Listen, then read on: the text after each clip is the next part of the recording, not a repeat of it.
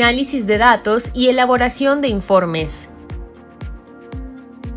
Hoy, en pleno siglo XXI, donde la globalización y las tecnologías de la información y las comunicaciones han permeado todos los sectores económicos a nivel mundial, se hace necesario repensar el trabajo que debe hacer un profesional en el área de gestión de empresas agroindustriales, por lo que es de vital importancia formar competencias en estas áreas. Pero veamos cuáles. La gestión de la información se hace necesaria en cualquier modelo de negocio, puesto que permite dilucidar un panorama claro sobre la posición en la que se encuentra la empresa, su procedencia y resultados históricos. Por otro lado, con el análisis adecuado de esta información podrá anticiparse a los hechos que se darán a futuro. Por lo anterior, no puede existir un monitoreo o evaluación de la gestión si no se cuenta con datos de referencia. Es por ello que el procesamiento de datos constituye uno de los ejes fundamentales de la administración.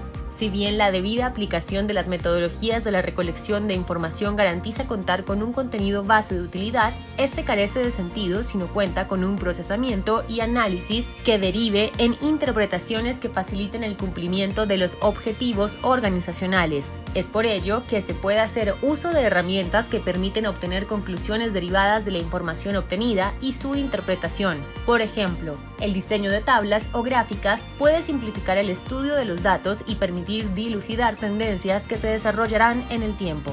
En la actualidad existen softwares que permiten explorar nuevas posibilidades en el análisis y la gestión de la información, como por ejemplo la ofimática, que viabiliza las labores administrativas mediante herramientas gráficas, de procesamiento de texto o de gestión de datos.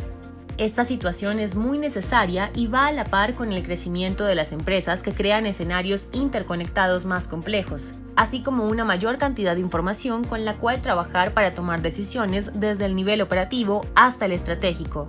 Finalmente, trasladar todo este análisis de datos a un informe conciso, con todo el contenido relevante, permite que las directivas tengan una visión más consciente del negocio o los terceros involucrados en la empresa, como clientes o proveedores, cuenten con más elementos para definir la forma en la que interactúan con la compañía. Al fin y al cabo, la empresa, como ente que participa de un ecosistema mayor, debe ofrecer la información necesaria para hacer más transparentes las relaciones con los demás agentes. Todo lo anterior les permite a las empresas gestionar de manera cabal todos los procesos, de modo que identifiquen situaciones para cambiar e implementar mejoras continuas que les permitan estar a la vanguardia y tomar decisiones que las hagan competentes en un mundo globalizado.